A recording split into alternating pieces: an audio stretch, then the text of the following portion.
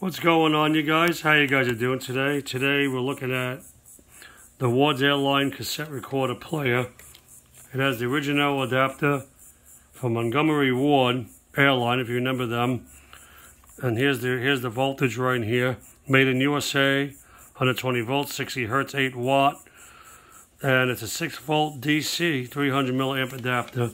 Here's the original microphones that came with it from Ward's Airline. Have the original stands. And you plug the microphone in here, into this jack right here. And what we plug into this jack, to let everybody know, is this is if you want to plug in another. This says if you want to plug, radio into this. EXT stands for external. SP would be like speaker. And I'm going to show you the quality. These are all solid. Everything in here is all solid metal construction. And this is not, this is like really nice fine metal record head, playback head, metal capstan. And this is a nice machine. And there are radio forms and places you can send it, and if you didn't know how to work on it. And one of the things I stress to people is when you find something vintage, you don't want to just plug it in, because you could damage a lot of components. You could have capacitors out of tolerance, you could have electrolytics, but everything is not just related to capacitors or electrolytics. There could be something else going on. You want to test all areas of the circuits and do any troubleshooting or anything else. This is a nice find. And what I really like about it, it takes 4 C batteries. And look at those battery terminals. How many times do you get an electronic item and the springs are all corroded with battery acid? Not even a trace of anything that ever leaked in here. It takes 4 C batteries. There's the contacts down there.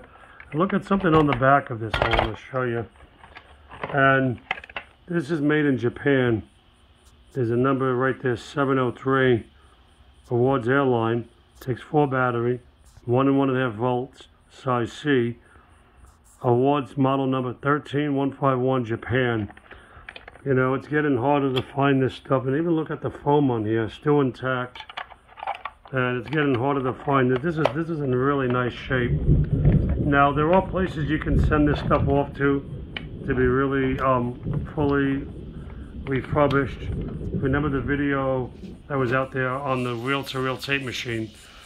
And this is a nice piece. There's the leather case, all original leather. Nothing wrong with the snaps on here. All original mint condition.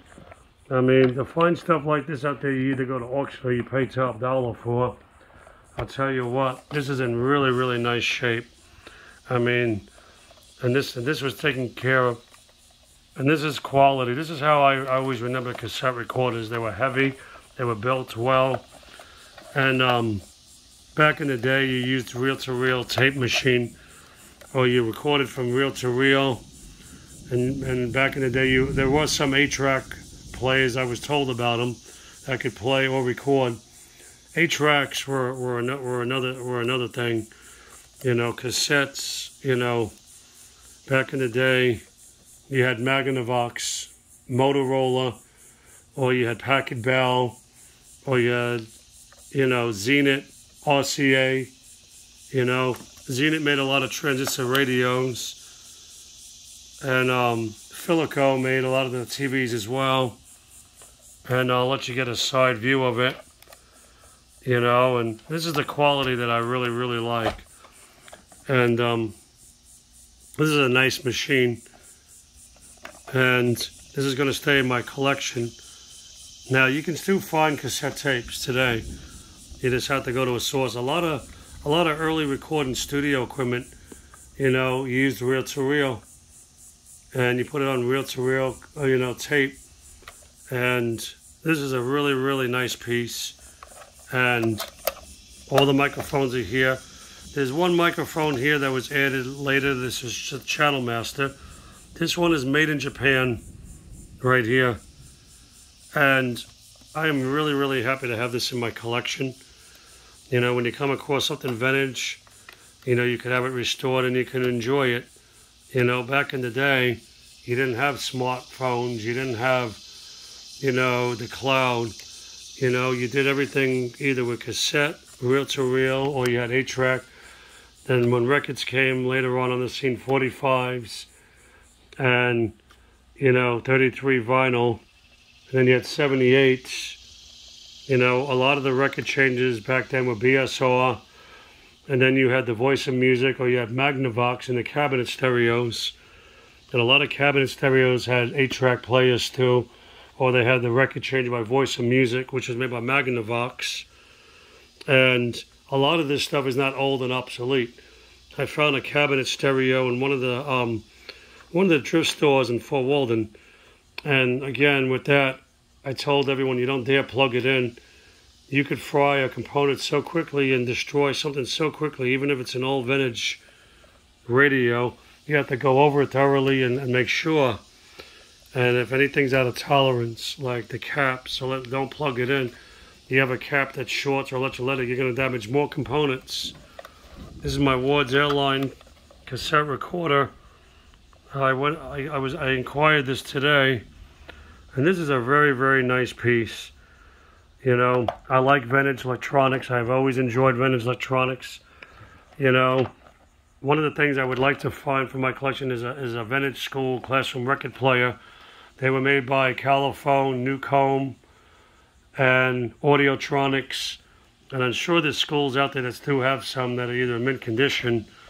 I'd like to find out if anyone's a school teacher that would know. But I remember the old school record players. Everyone had a classroom record player. I remember when I was a kid, you know, we had Audiotronics classroom record player. They were this blue color.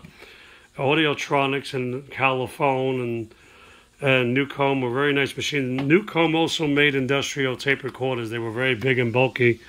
I remember when I was younger, we had one in the classroom. Newcomb was made for industrial standards. I remember a radio that was on a form that Radio TV Phononut did a video on. There was a Newcomb tube radio, and Newcomb was in a lot of schools or vice versa. But these are the microphones that came with it. These are the, you know, Ward's Airline microphone. And it plugs in right here. Here's the jack. And what these are is you could put the strap on from here or vice versa. But this is really, really nice piece. And I don't know what year this is from, but I just wanted to share. I put tape over the former guy's name. And I didn't want to display his name for privacy concerns. The former guy that gave this to me, I want to thank him very much. I mean, I'm really happy. For privacy consent, I'm not showing the name on here who gave me this. But look at the leather on this. This is really nice. And this leather has metal all around the edges. This is really, really nice. This is how they did things. This is from Japan. And not even anything that's showing that it's, you know, that this was kept inside mostly. But you can see there's the case, all original stitching for this cassette recorder here. And I wanted to share this today. There's the connectors, the cords right there. The undercarriage, very clean. So, until next time, hope you enjoyed the video. Bye for now.